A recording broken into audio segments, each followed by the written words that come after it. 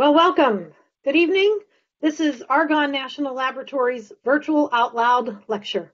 I am Leslie Crone, Argonne's Chief Communications Officer, and I am pleased that so many of you have joined us tonight. Let me begin with a few housekeeping notes to help you all get the most out of tonight's event. We are using the BlueJeans platform for this virtual event. It does work best in the Chrome browser.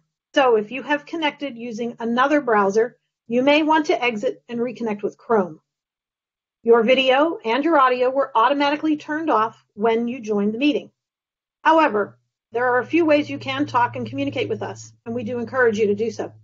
First of all, if you have questions related to the technology of this meeting, for example, if you can't hear the presenters or see our slides, please use the moderator chat feature and we will help you troubleshoot. This private chat may be accessed by clicking the gray icon on the right of your screen that looks like a talk bubble.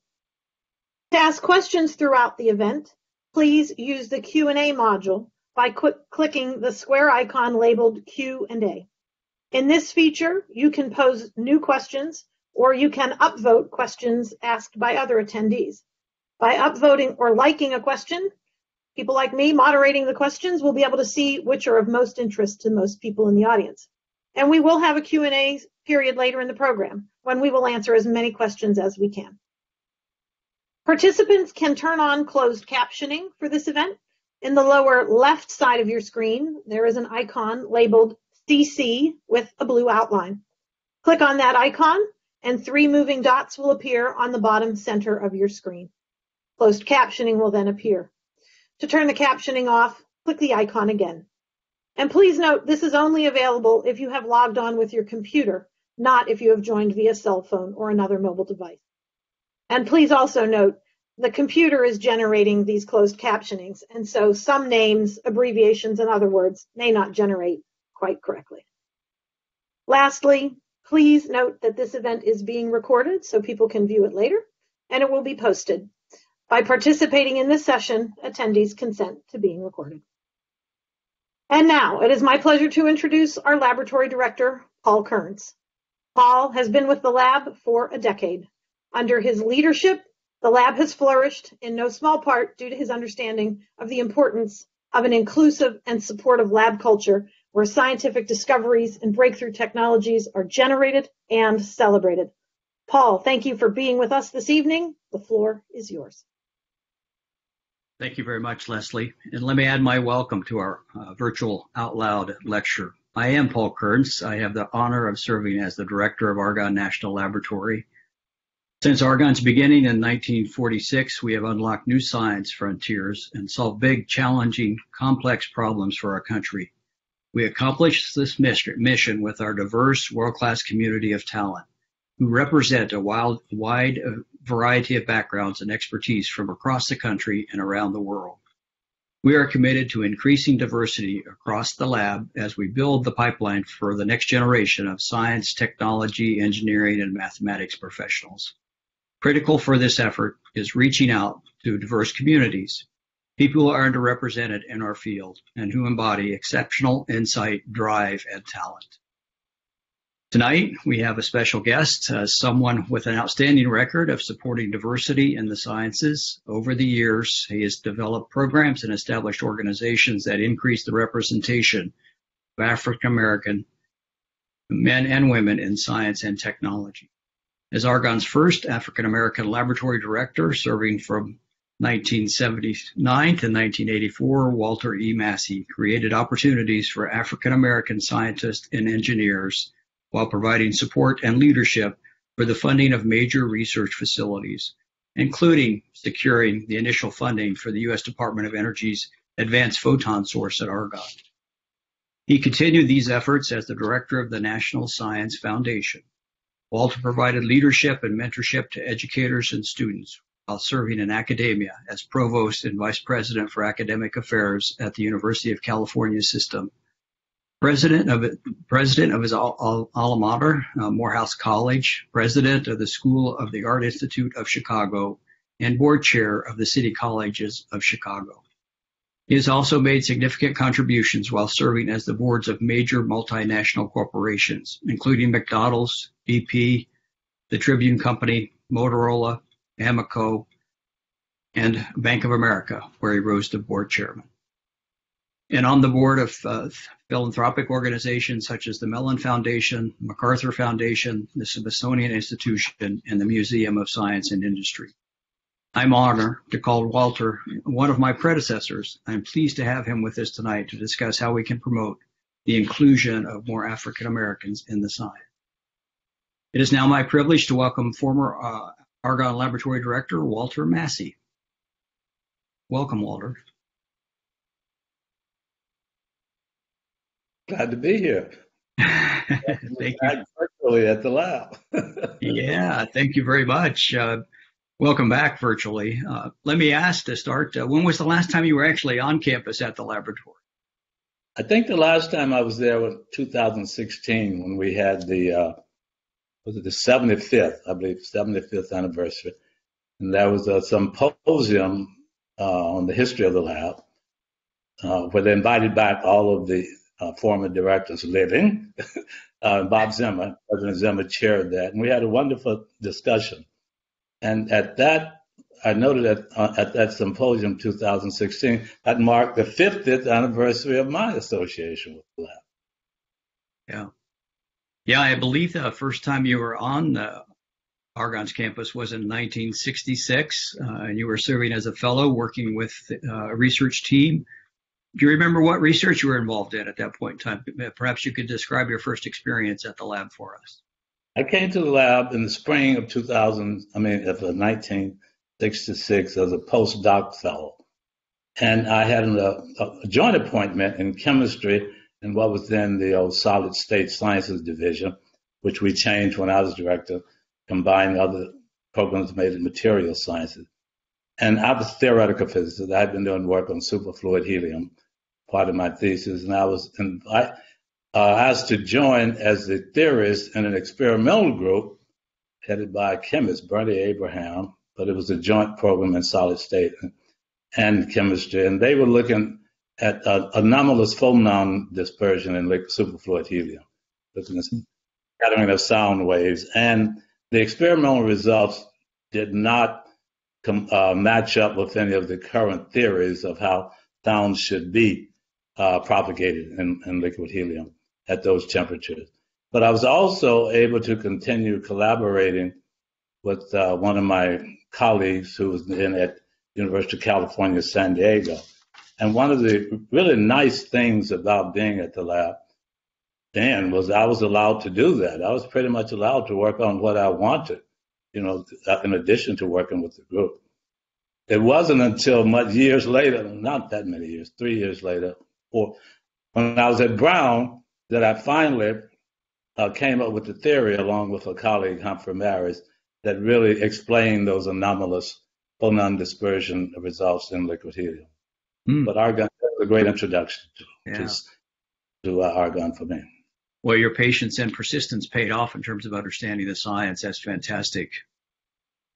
By any standards, your career is exemplary and can be characterized as trailblazing by a series of firsts. Among them, you served as the first African-American professor of physics at Brown University, first African-American president of the American Association for the Advancement of Science, and the first African-American chairman of the board of the Bank of America, and, of course, the first African-American laboratory director at Argonne. With these positions came well-deserved prestige and recognition. Undoubtedly, they also came with many pressures and challenges. Perhaps you could recall for us some of your biggest challenges and how you overcame them in these various roles. I could go on all night. Big challenge. One of the major ones was by being selected as director of Argonne. When I was asked to be director and I accepted in 1979, I had never managed anything larger than Dean's office at Brown, which had maybe about 100 people, small budget. And then the next thing I knew, I'm director of an institution with, I think about over 5,000 employees and a budget of over $400 million. We had Argonne West then in the reactors, so the lab was probably about the size bigger maybe than today. And so I had to learn that. And a month before I was selected, 3 Mile Island, the incident happened there. The almost meltdown. And so nuclear power and nuclear energy was thrust in the forefront of national political discussions and debates. And of course, Argonne, that was our legacy program and our premier program at that time, as I said, because we still had reactors out at Argonne, in Idaho, National Engineering Lab. So suddenly, here's a theoretical many-body physicist, former dean of the college, having to learn all about the social and political issues of nuclear power, and also learn a lot about the engineering and physics of nuclear reactors, of which I had, undergraduate understanding. The other big, and I managed to learn a lot. I was on a steep learning curve, but I had great colleagues at Argonne. And Chuck Teal, who was head of the nuclear research, nuclear power research, what do we call it? Nuclear energy research directorate division, was just fantastic. The other big challenge I had was that when I was director of NSL, to try to get funding for LIGO, which is the Laser Interferometer Gravitational Wave Observatory that most people will recognize as the instrument that first detected gravitational waves almost to a year, 100 years after Einstein predicted their existence. And one would not know it now. You can go back and read the history. That project was the largest project in the history of the NSF up to that time, and it was opposed very strongly by the majority of the astronomy community at that time. So in order to get funding for that, I really had to work hard with Congress and the scientific community to overcome the objections, to get funding, first of all, and then to overcome the objections on the science from the astronomy community. Another payoff of that was when I was invited to the Nobel Prize ceremony in 2017 by the physicists that won the Nobel Prize, and I was recognized as having contributed to their success by them. That really was a big deal for me. A non-science related challenge was becoming chairman of Bank of America in the midst of the major financial crisis in 2008, 2009. And I don't have time to go into all those details, but I have written a memoir about that. It's called In the Eye of the Storm. My time as chairman of Bank of America in the midst of the nation's worst financial crisis. So those are 3 I can think of. Well, very nice. Thank you for sharing. Just a small sample. I'm confident. I have picked up a copy of In the Eye of the Storm, and I haven't completed reading it just yet, but I was really fascinated by what you had written about Argonne National Laboratory and becoming the director there, Walter. So thank you for taking putting your energy actually into writing, preparing the memoir. Very helpful, inspiring. Throughout your career, you've always paid it forward, as is made evident by your longstanding commitment to expanding opportunities for minorities and women in science education, increasing diversity in the sciences, and improving the quality of the science education on the national level. Share with us your pathway from doing full-time research to your engagement in these areas, please, and why you've made it one of the hallmarks of your career, please. I left Argonne in 1968 to go to the University of Illinois Urbana for 2 reasons. One, it was a fantastic place. Then it was the best condensed matter theory group in the world, headed by John Bardeen. So I was very pleased to be asked to join. However, that's not the main reason. The primary reason I went was because I felt, it's 1968, that being at Argonne, I was doing well. I just got promoted to staff scientist from postdoc. But I was doing my research. I enjoyed it, and I'd drive from Hyde Park. I'd do things when I came back. But I felt I was being left out of the important issues of the civil rights movement, that I was not contributing much at all, except maybe doing my research and maybe I wasn't engaged. And a lot of the action, you might say, was on the college campuses in the late 60s. And so I wanted to be on a campus where I thought I could make some other contribution besides just doing research. That's why I went to Urbana. And I got very involved in issues there. I became First night I was there, they arrested 250 black students, and that I got involved in those issues. I became advisor to the Black Student Association, and then became the founding chairman of the Black Faculty and Staff Association.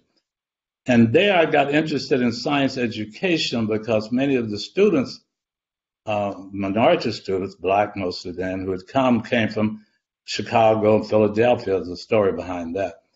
And they were not prepared to take those college level courses, and the university was putting in remedial courses.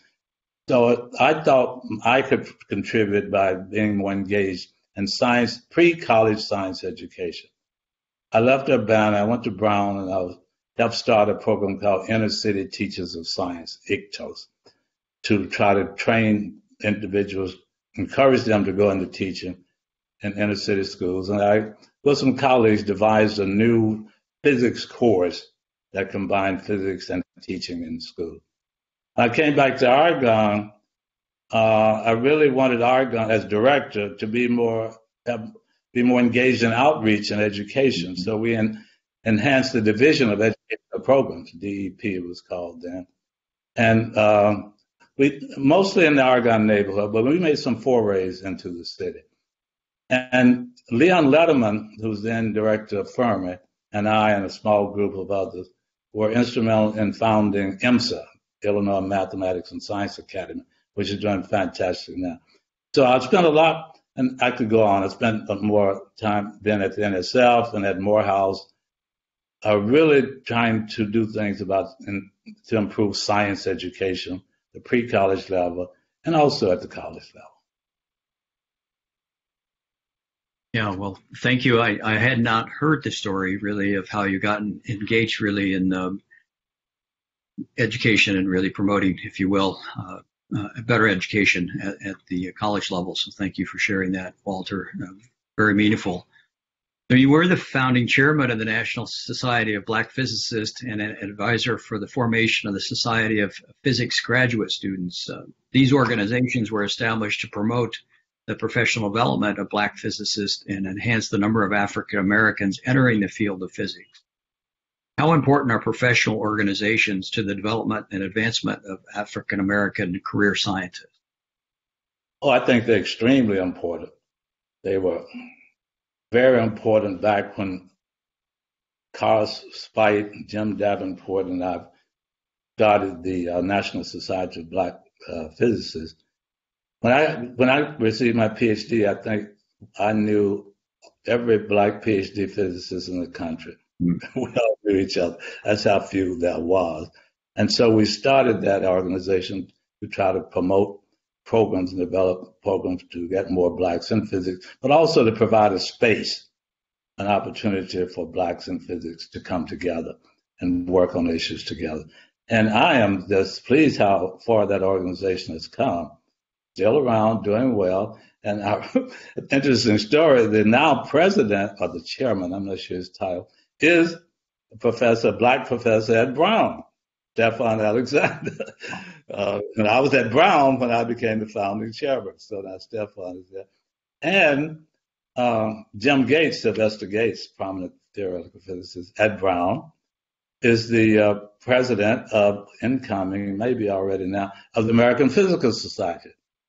And I think that's wonderful because it's important that we have those places where you might go to discuss issues and provide, develop programs among yourself. But it's also important that we participate in and try to influence activities in the traditional mainstream physics society.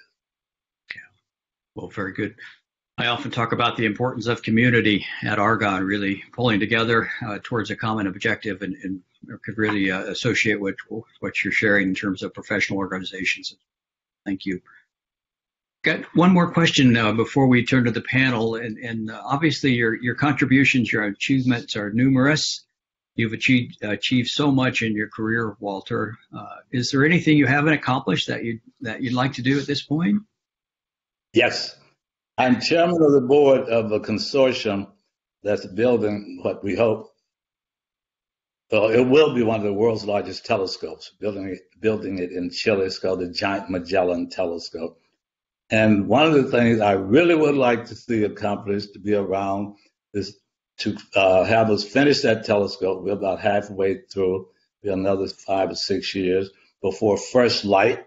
And I would love to be there to see first light and to be able to get those results back from the study of exoplanets, among other things, to see if we can detect signs of conditions that might be appropriate for life as we know it. So that's what I'm working on now. Wow. Yeah.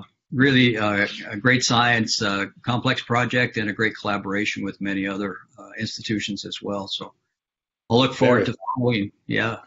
Very complex. Look forward to following the development of the Giant Magellan Telescope. Walter, let me say thank you for sharing your reflections and the insights you've shared this evening. Your leadership provides an example. It is an inspiration for anyone who wants to use their platform to make a difference and leave an institution better than when they arrived. I thoroughly enjoyed our conversation, greatly value our relationship, and view you as a mentor for me personally, Walter. So thank you for your guidance, your encouragement along the way as a colleague. Now we've come to a point in the evening where I turn the program over to you, Walter, as to lead a discussion with three scientists who are opening doors for the next generation of African Americans. When the discussion concludes, I'll be back with a special announcement. Walter, please. Thank you, Paul. So we will begin our panel discussion. I will moderate. According to the U.S. Bureau of Labor Statistics, am I on? According to the U.S. Bureau of Labor Statistics, by 2024, science and engineering occupations are projected to grow by 28%, with the computer science field forecasted to yield over 1 million new jobs, and the engineering field following close behind. However, even as these employment opportunities are just over the horizon, African Americans pursuing undergraduate degrees in engineering, physical sciences, and mathematics are not increasing at the rate we need them to. For the second part of the program, we want to consider the current status of African Americans in science and engineering and discuss what should be done to address their persistent underrepresentation. Joining me for this discussion is a distinguished panel of scientists who I am pleased to introduce. Brian Nord, Dr. Brian Nord, is a scientist at FermiLab and the University of Chicago and director of the Deep Skies Lab. Dr. Nord has worked on computational and observational cosmology for over a decade, contributing to our understanding of dark matter and dark energy. Most recently, he has focused on the development of statistical learning algorithms like artificial intelligence in an effort to fundamentally change the way we make scientific discoveries. Also, for over a decade, Dr. Nord has been working to create just and equitable research environments, either through institutional committee work or through activism-based approaches outside traditional avenues.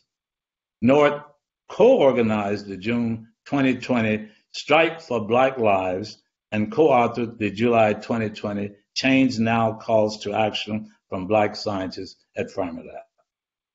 We also have Dr. Raychelle Burks, Associate Professor of Analytical Chemistry at American University.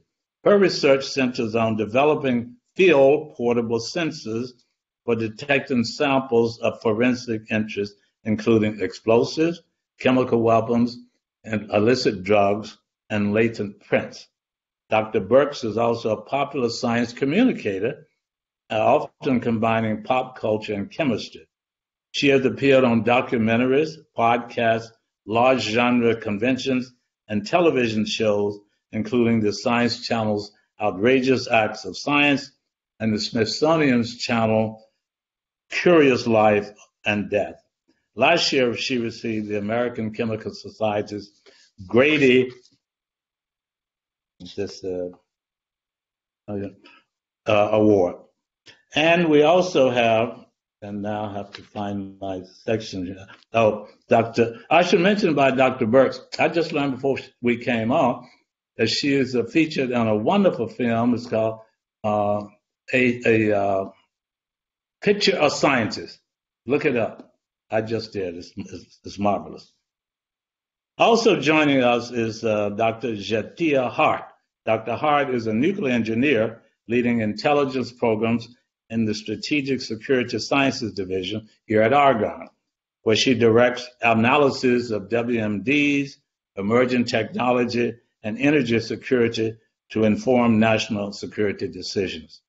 She left Argonne in 2015 to serve as the intelligence briefer to the Secretary of the U.S. Department of Energy and managed a portfolio of foreign nuclear programs across DOE national laboratories.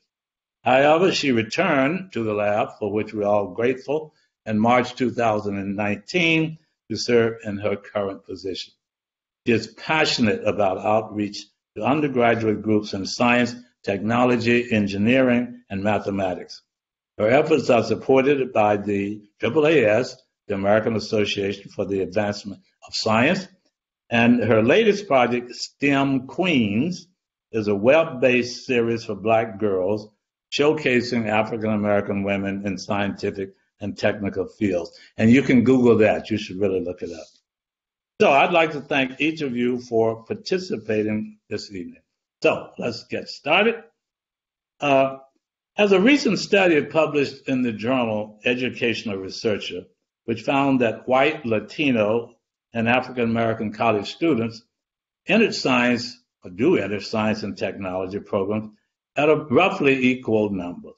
However, the retention of those students presents a hurdle.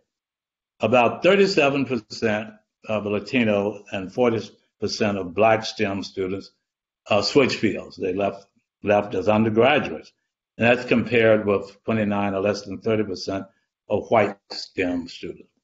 In addition, research supports that racism and misogyny are key barriers to the pursuit of careers in science for underrepresented minorities, African Americans specifically. So a question, how would you suggest we address these challenges inside the STEM and research environment? And I'm going to start with you, Raychelle. Don't mind? Surprise. Yeah. Yeah, this is a really complicated question because I think it also depends on which institutions we're talking about. Are we talking about primarily white institutions, historically Black colleges and universities, tribal colleges, Hispanic serving institutions?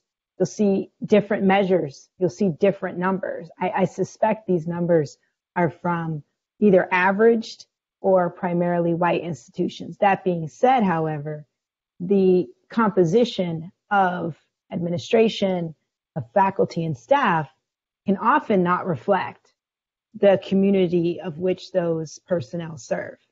So one question, of course, if you were to do a full audit would be, what are the programs in place? What are the systems in place at the institutional level which seem to discourage continuation? But also we need to ask is what else is going on at a bigger level? One of the main contributors of lack of not being able to continue isn't actually personally driven and isn't perhaps to deal with these other, it's financial.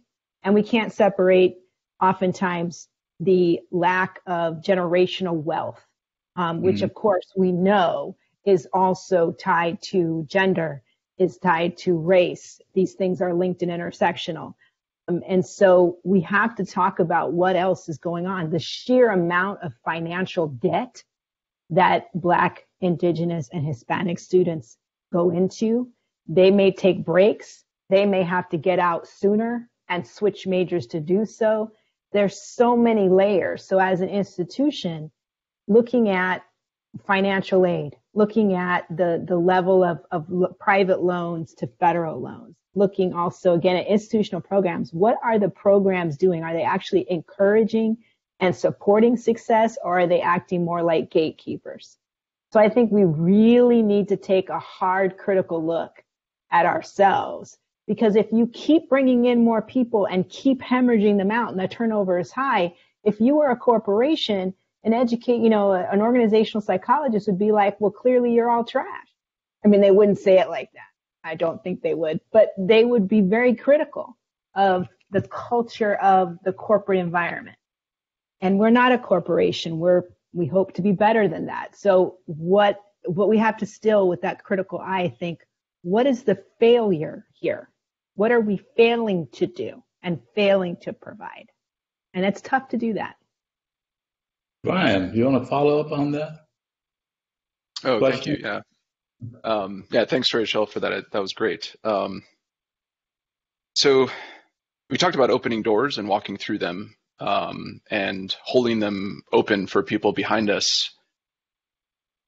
And I think one of the things that I struggle with is when I walk through the door of an institution, do I feel like I can bring my whole self?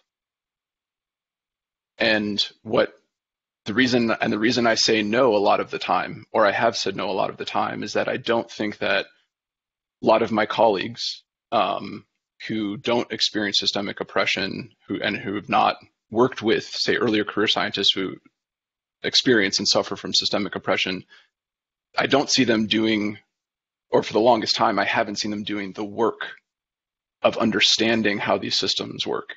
And so when I say justice for Brianna and justice for Reinhold, because my week was wrecked, because I had to deal with that outside the walls, and I bring that in, and people don't understand that, that's a barrier for them being able to understand who I am.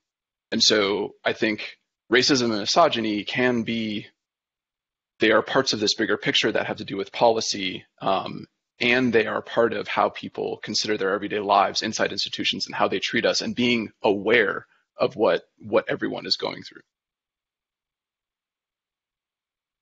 J'Tia, you want to comment on this question before I move on?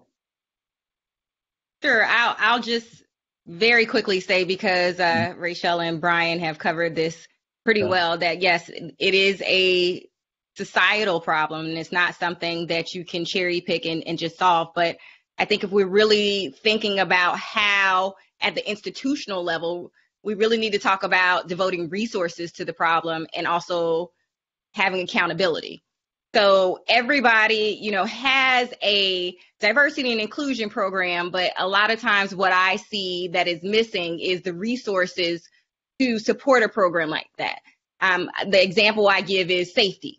So every institution has a safety program, and they put real resources and they have smart metrics behind those things that people are held accountable for. But I'm not really seeing that so much in the DEI space. So I think that's a concrete thing. I mean, again, it is a larger problem, but that's a place that we could start.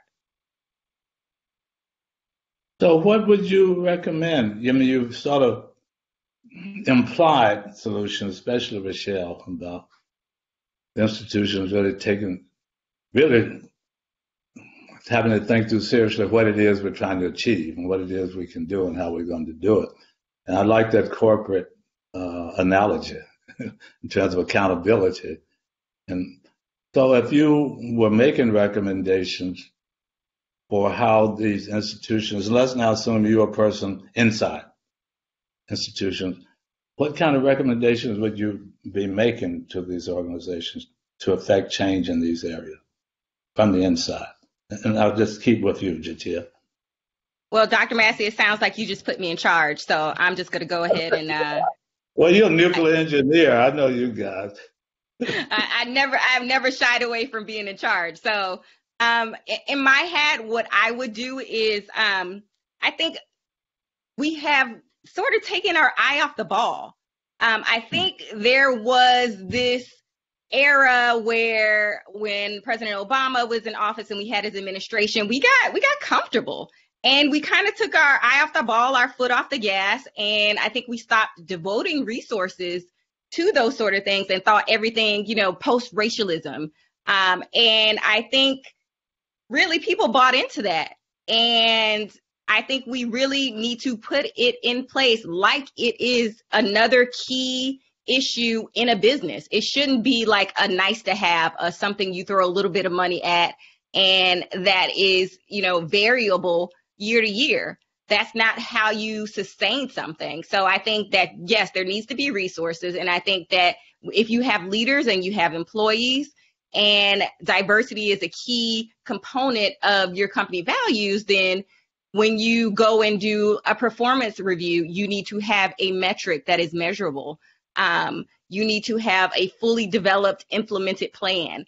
You need to have a DEI program that doesn't rely on volunteers. I know a lot of companies have volunteer programs, a lot of research institutions, but that's a lot of unpaid work that, the people who love this work want to do this work, but they don't get anything in return. I mean, they have that personal satisfaction, but literally they have to take away from the mission and the work that they were paid to do this labor of love, and get no recognition and no, kind of job integration with that. So that's one thing. Those are the two things. And it's always my soapbox. So I was ready for it, Dr. Massey. You let me know when you want me to jump in again, but I'm going to give everybody else a chance to chime in.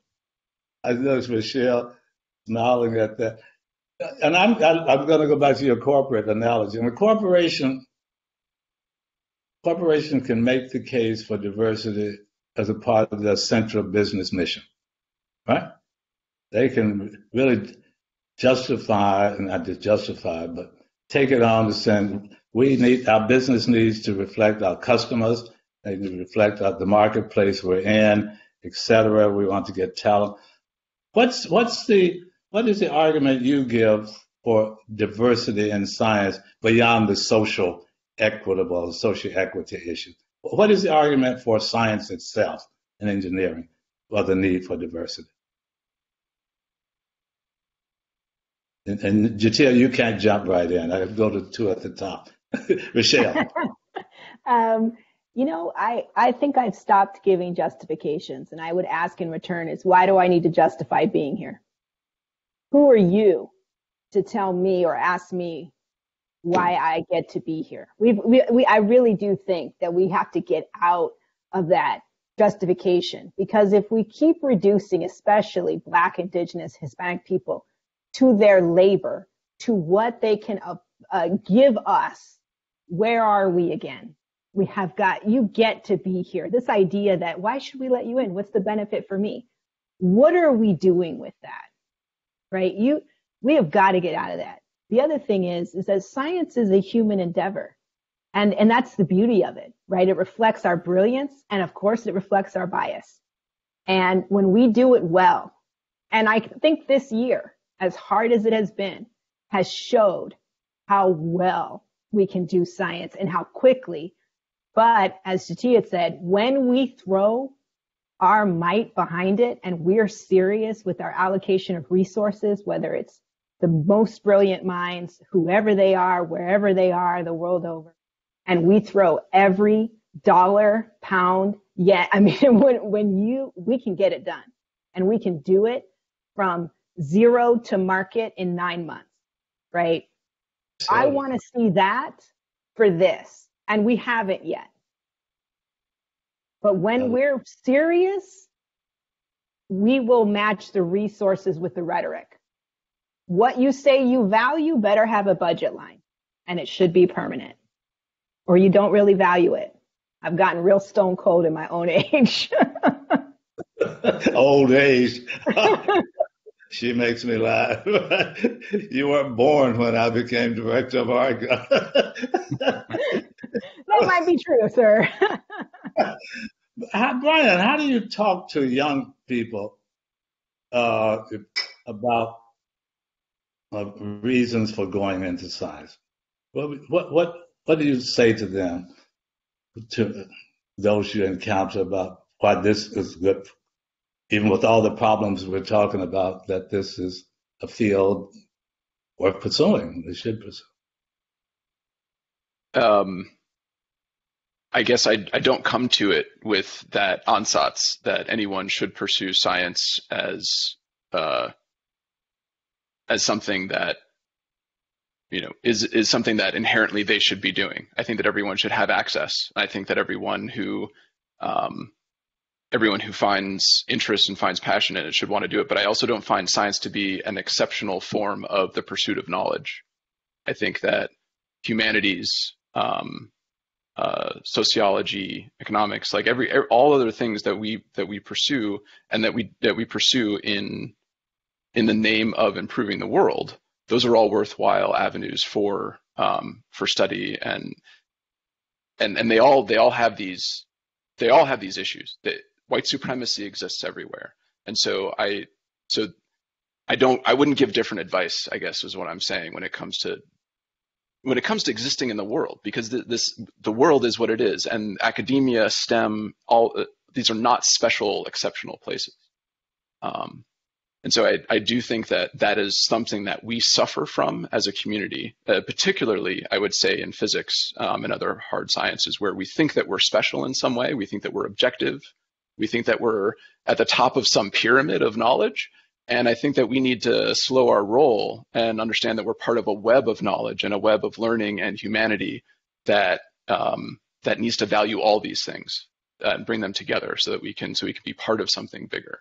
So, and I will also say to them, there are not very many of us, but there are more than there were before, and I will be there if you need me. But I don't tell people that they need to do it for some reason. They need to do it if they want to, and I don't sugarcoat it. Like it's gonna be hard, most likely.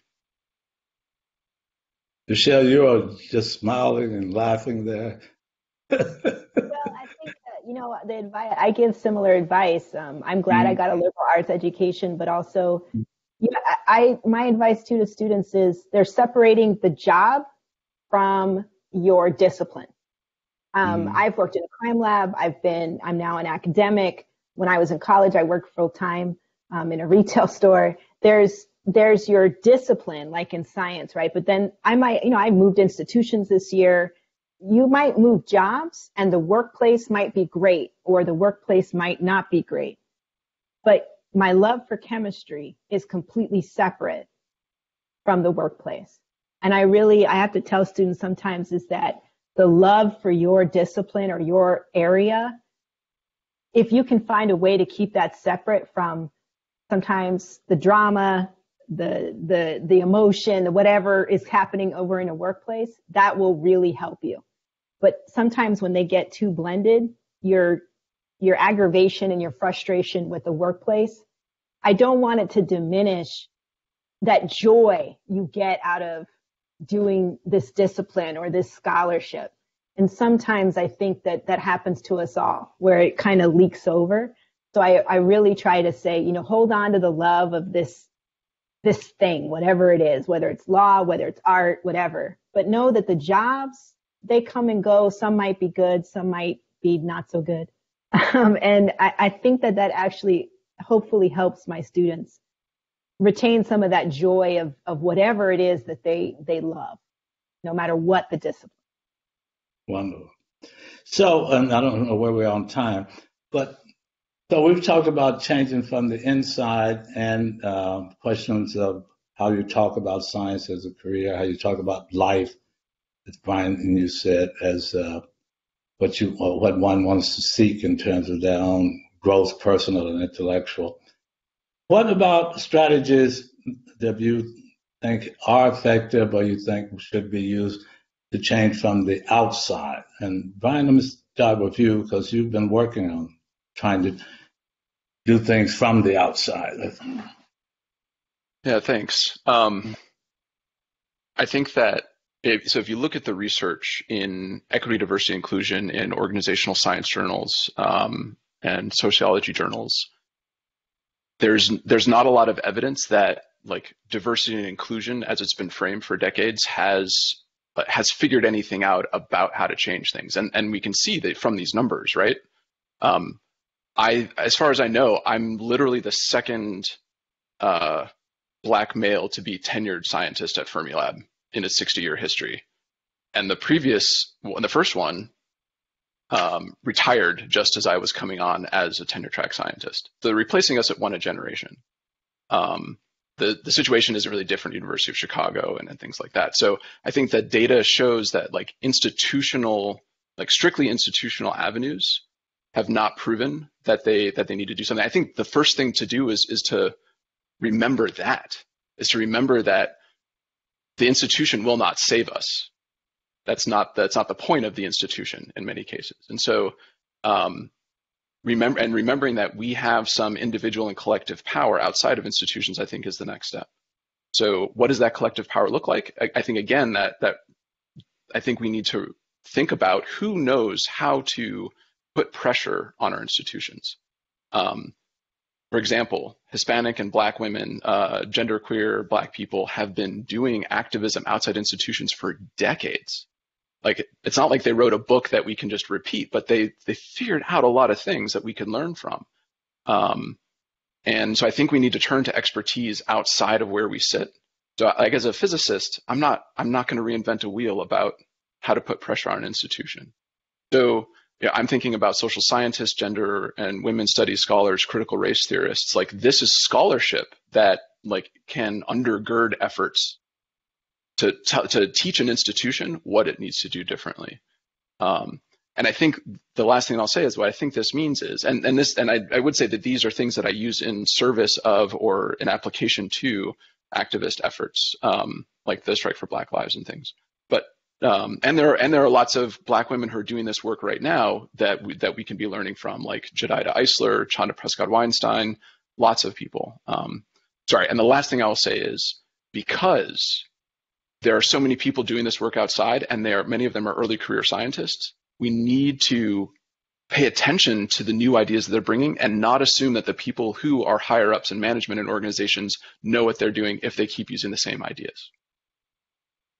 J'Tia, want to weigh in on this? How can that change from the outset? Absolutely. I have something to say, Dr. Massey. So I had some. My first thing is, as far as the outside force, I am really big on media and changing media. Reality is perception. People learn a lot from how to treat people they don't know about from media. So I think that's one way that we can kind of alter outside forces. And I had some success with this summer. I was on a reality TV show, Survivor, and there were a couple instances of how people of color were treated on the show. And really, we went straight to their bottom line. I mean, money talks.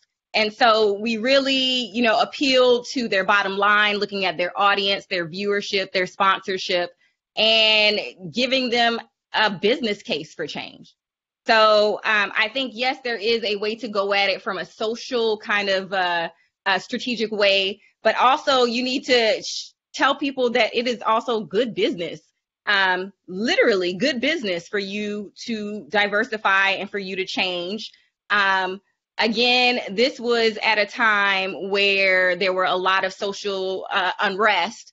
And so if they did not implement, different tactics that everybody else was doing, they fell behind as a company.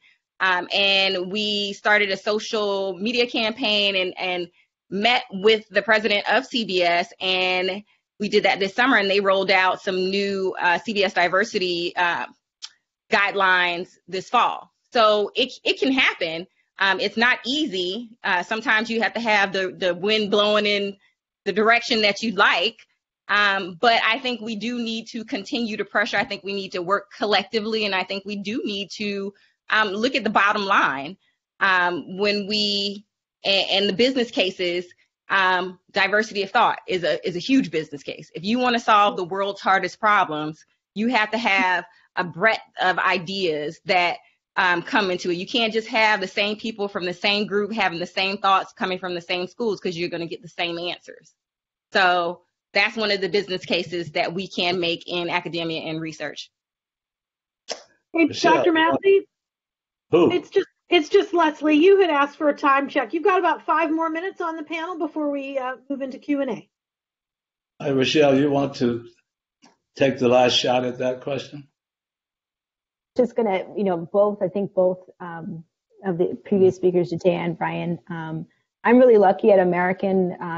We have the Anti-Racism Research and Policy Center, and I, defer to my colleagues. Again, I think, Brian is absolutely right. J'Tia is that we have so much expertise in our institutions, whether academic or otherwise, in community activism. Again, we don't need to reinvent the wheel. And I'm lucky to be a faculty affiliate for the center here because I can just, contact a person who I know works in levels from grassroots all the way to huge, international coalitions to affect change.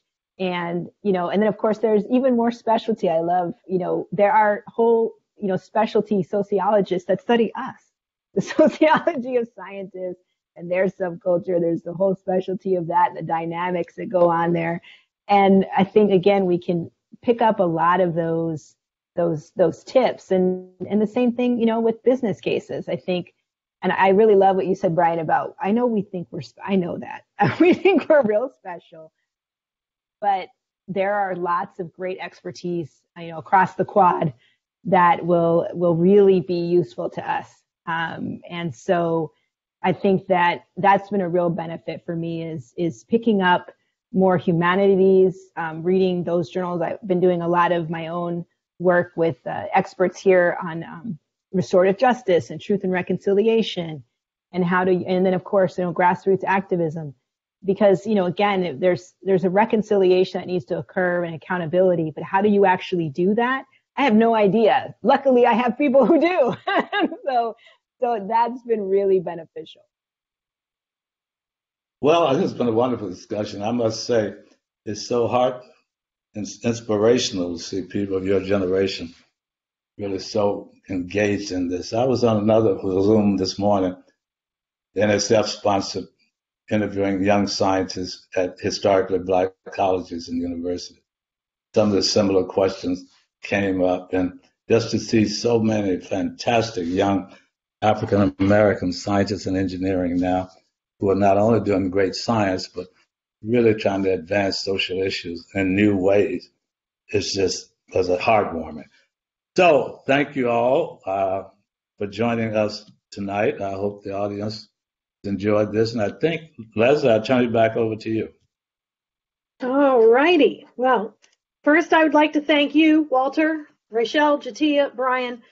Your discussion has generated a lot of comments in the chat and a fair number of questions in our Q&A. So we are going to tee up a couple minutes here for questions and answers. So for our audience, if you have any questions, look for the Q&A icon and type in your question.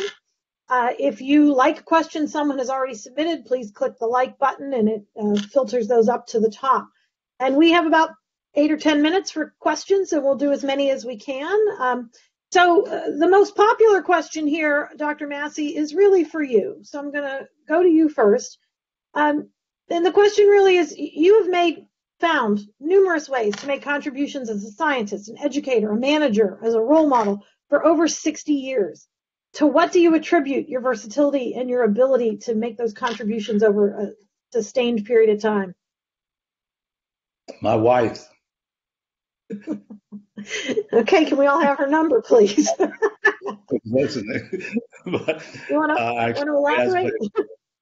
Actually, she has played a big role. I think a lot of what I've been able to do, really, is this, I'm not being trite about it, has been serendipity and being fortunate to sort of have opportunities open up. But also, I think early on, after I really stopped doing research full time and got into areas where I was in science policy, science management, I really discovered that I liked working with people, that I could accomplish things by working with people and through people, that people liked working with me, people liked working for me on issues and in organizations. And also, I had a great curiosity about learning new things and wanting to try new things. And so I was willing, with the support of my family and wife, mentors, to move into other directions. That's when I decided that I was doing research and I enjoyed it. I did have a real passion for it, as Raychelle pointed out, but I felt that there were other ways I could do things and learn and grow. And when those opportunities opened, I took the risk of changing directions. Great. Good advice there. All right, one more question for you, Dr. Massey, and then I'm going to send a couple to the panelists. Can you describe a sacrifice you had to make early in your career to get where you are today? Oh, early in my career, I was very fortunate.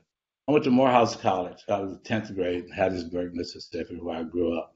And Morehouse really started me on my path in life and taught me so much other than giving me a grounding in science and math and physics. I left physics at Argonne probably the first time. I loved research. I could have stayed at Argonne the rest of my life just doing research. Maybe I could have become director of Argonne if I'd stayed at Argonne, did research. I wouldn't say I had to give up anything to get where I am, but I have had to change directions. When I went to Urbana, I took about a 30% salary cut from Argonne to go to work at the University of Illinois. But I felt I wanted to, as I said, be in the cauldron of social issues of that time. Wonderful. Thank you. All right, I've got a question for our panelists, and actually I'm going to ask each one of you to respond to this question. And it's really, are there organizations or institutions that you know of that are doing a good job of fostering a truly inclusive environment for their students and or their employees? And for what can we learn from them, really? That's the question. So I will call on J'Tia first, in no particular order. Sure. So in hindsight, I really thought that my undergraduate college did a great job. I went to Florida State University for undergraduate, but we had a joint college with Florida A&M, Agricultural and Mechanical University. And I guess I didn't even know how good I had it when I was there. Just because we had a lot of support, not only in the classroom, but the understanding of the unique challenges that come with being an African-American student, with being a female student. And we actually had a Center for Academic Retention and Enhancement that kind of was our home away from home, because they knew we needed that. And I think that HBCUs as a whole do a good job of understanding that it's a unique environment. You may be the first person in your family to go to school. STEM is a whole different animal. So that's a unique, they know you may not, have money to get home. You may not have money to take an internship, these sort of things. And I think they try to nurture their student body a little bit more. And I think there are definitely lessons learned that could be adapted into other spaces for that. Understanding that undertone of privilege and support that majority students have and majority employees have that minority employees and underrepresented groups may not have. Great, thank you. Raychelle, I'm going to turn to you next. I would say a little bit outside, more to a professional organization. Shout out to all my fellow Sacanistas. So SACNAS, the Society for the Advancement of Native Americans, Chicanos, and STEM. I think it's, been a Sacanista for a long time. I think they do a great job of, of course, pursuing excellent science and excellence as individuals and bringing your whole self.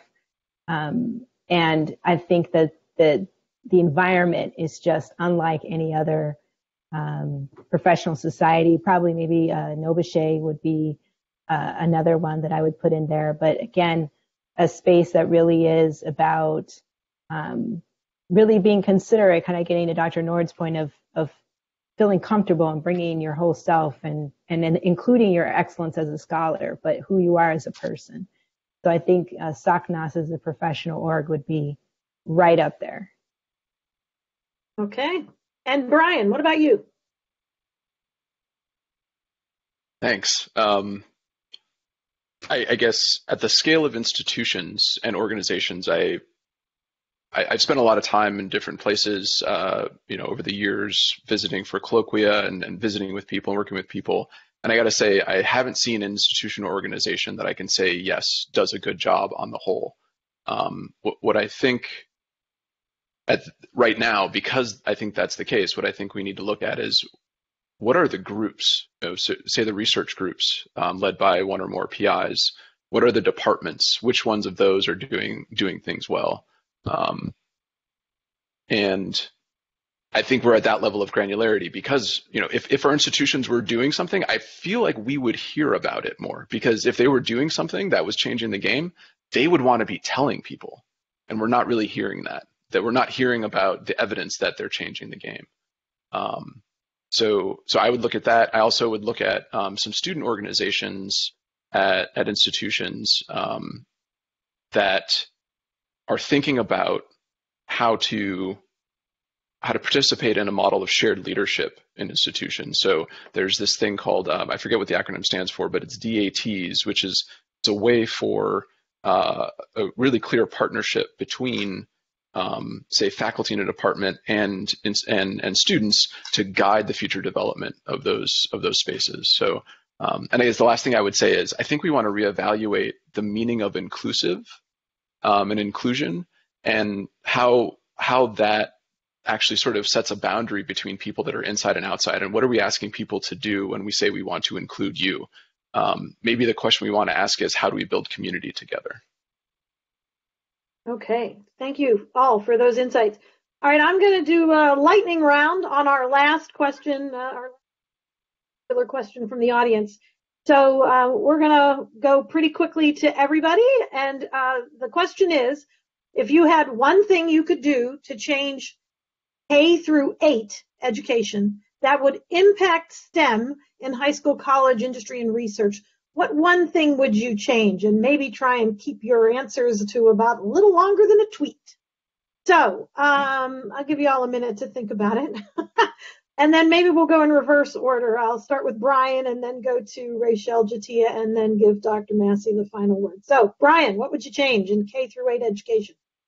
In a tweet, the AIP Team Up report calls for more Black professors and scientist professionals for undergraduates. And so I would say we need the same.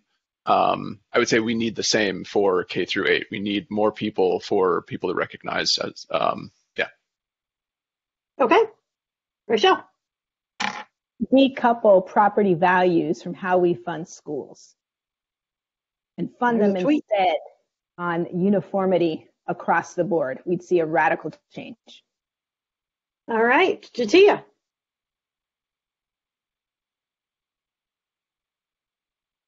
You can tell Raychelle is an expert tweeter.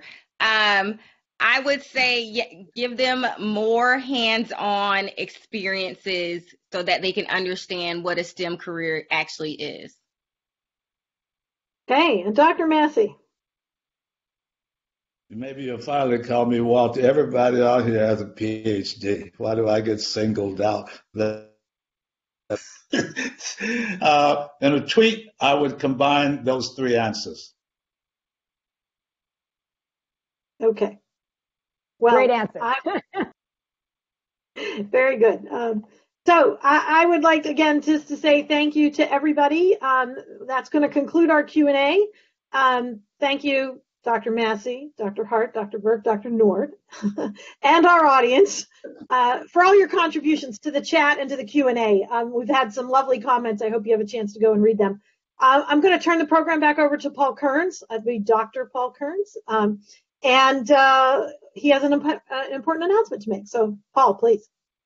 Thank you very much, Leslie. Let me thank also Walter, Brian, Raychelle, and J'Tia. Very thoughtful, very thought-provoking conversation. I've been taking some notes and have some ideas, and we'll be following up as well to really kind of further my thinking.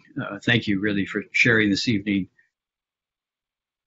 I want to say that Walter is the recipient of numerous awards and honorary degrees that underscore his distinction. So before our program concludes, the Argonne community would also like to recognize Dr. Massey for his many contributions to creating a more diverse scientific community. I am pleased to announce the establishment of the Argonne National Laboratory Walter E. Massey Fellowship.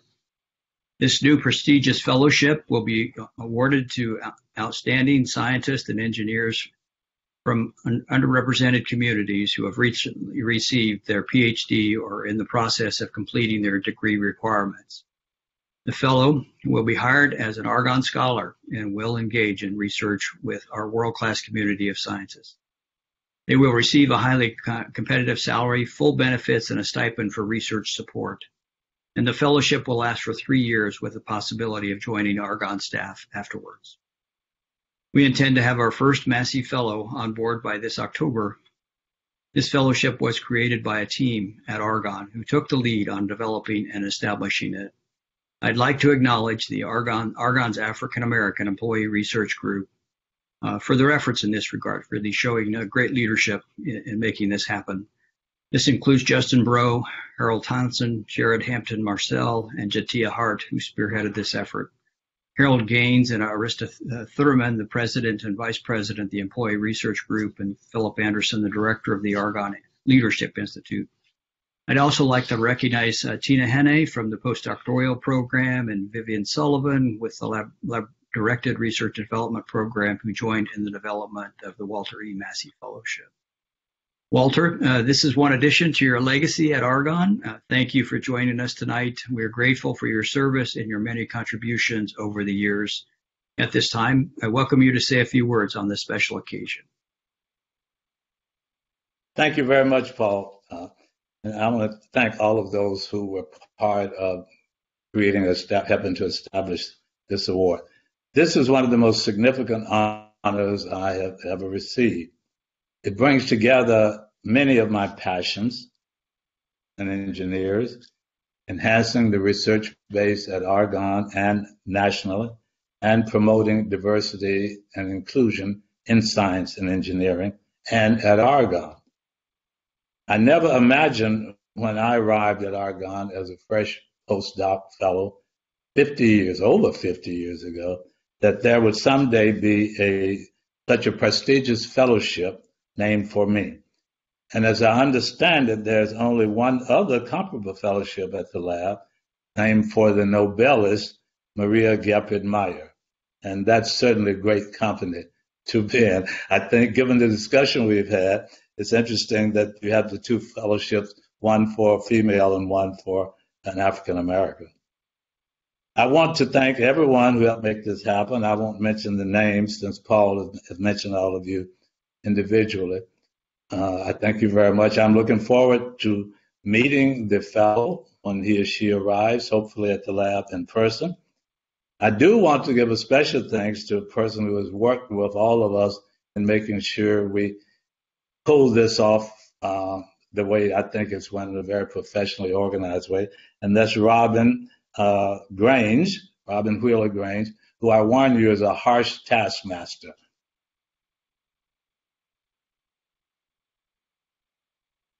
All right. Well, thank you. Thank you, Paul. Thank you, Walter.